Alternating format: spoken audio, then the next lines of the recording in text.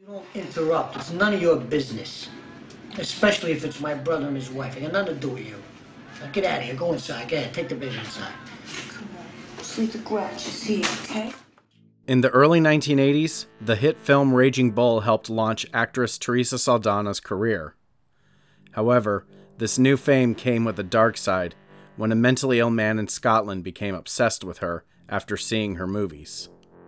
Arthur Jackson traveled from Scotland to Los Angeles, and on March 15, 1982, waited outside her West Hollywood apartment. When she came outside, he approached her, asked, "Are you Teresa Saldana?" and then, in broad daylight, in front of onlookers, began stabbing her with a hunting knife. A nearby delivery driver named Jeff Finn heard her screams and ran to her rescue. The report said Teresa Saldana was stabbed 10 times, and the stabbings were so violent that the blade of the knife was actually bent. And at the hospital, she was pronounced clinically dead. Amazingly, Teresa Saldana not only survived the attack, but 2 years later, when a TV movie about the incident was made, she played herself. Are you Teresa Saldana?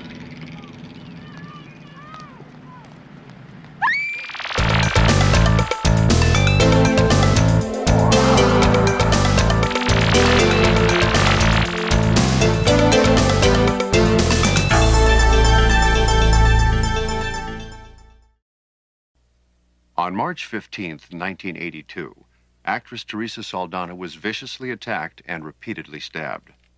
She barely survived. This is her story. Victims for Victims, the Teresa Saldana story recounts the situations leading up to the attack, the actual attack, and Teresa Saldana's long recovery, both physically and emotionally. To me, the most frustrating issue addressed in this film is one that we probably don't even think about when it comes to someone surviving a horrific attack: the medical expenses. She was in the hospital for months, and insurance only covers so much. How is she supposed to pay for this? The man who tried to kill me is taken care of. He gets free room and board, free medical care. All his expenses are taken care of. Everybody makes sure he's protected and nothing happens to him. But I'm supposed to pay. I'm supposed to pay because I got stabbed. Teresa felt victims of violent crimes often get the short end of the stick. She also knew that if she played herself and reenacted the most traumatic moments of her life, it would garner a lot of publicity and hopefully raise awareness and start a dialogue. We plan to work hand in hand with the DA Victim Witness Assistance Program to provide support, advice, companionship, and help. We'd like anyone who's interested to contact us through the DA's office and join us at our first meeting. Although the film ends with Teresa in a good place, the film ultimately has an abrupt and unsettling ending. We are victims for victims.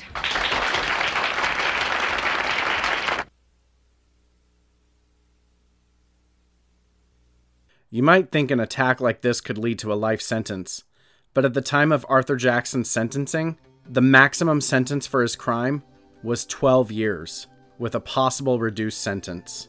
This leads to another issue. What happens when he gets released?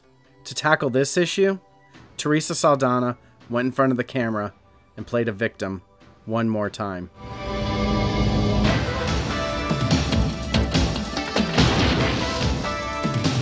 Hunter was an extremely popular cop show in the 1980s, and in a 1987 episode, Teresa Saldana guest starred as a thinly veiled version of herself. Instead of being an actress, she's a musician named Jennifer who was attacked by a fan. But then I realized that you're too beautiful to live here on this earth, surrounded by so much that is ugly. And then I knew what to do.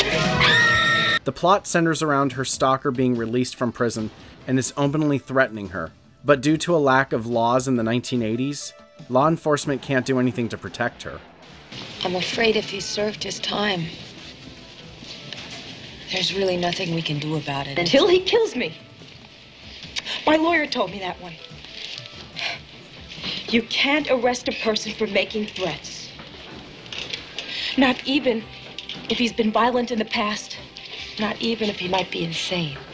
Not only does this episode show us our institution's very flawed laws, it detailed a very plausible scenario for Teresa Saldana. Reenacting the worst moment of her life for a TV movie is definitely courageous, but acting out a very possible future for the show Hunter is a level of bravery I can't even put into words. And life did end up imitating art. In 1988, Arthur Jackson began making open threats towards Teresa Saldana, and just like the episode of Hunter showed us, he was technically not breaking any laws. Until he kills me. In fact, Arthur Jackson was up for parole for good behavior. Teresa Saldana was adamant about him serving his full sentence. Shortly before his parole hearing, Arthur Jackson had an incident in prison resulting in his parole being delayed 270 days. By 1990, law enforcement was successfully able to charge Arthur Jackson for threatening Teresa Saldana, and he was ultimately required to serve additional time. When he was eventually released in 1996, he was immediately extradited to the UK, where he was to go on trial for the 1966 murder of a man named Anthony Robin Fletcher. The trial resulted in Arthur Jackson being sent to a psychiatric hospital. It's easy to paint Arthur Jackson as a one-dimensional monster, but he did suffer from a very real mental illness, and sadly, it seems no treatment available allowed him to lead a normal, healthy life. He ended up spending the remainder of his life in psychiatric institutions until he died in 2004. The man who saved Teresa Saldana's life, Jeff Finn, had wanted to be a cop, and ultimately, he made that happen. As for Teresa Saldana, she went on with her life and ended up having a successful career in acting, most notably starring in the ABC dramedy The Commish, where she was even nominated for a Golden Globe in 1994. Sadly, Teresa Saldana passed away in 2016, but I hope her story, and more importantly, her bravery, lives on. Thank you so much for watching. Biopics where actors play themselves is a topic that I'm actually really interested in, and I'm going to continue to explore this in future episodes. I should have the next episode of this series out next month, which I will put up on the left.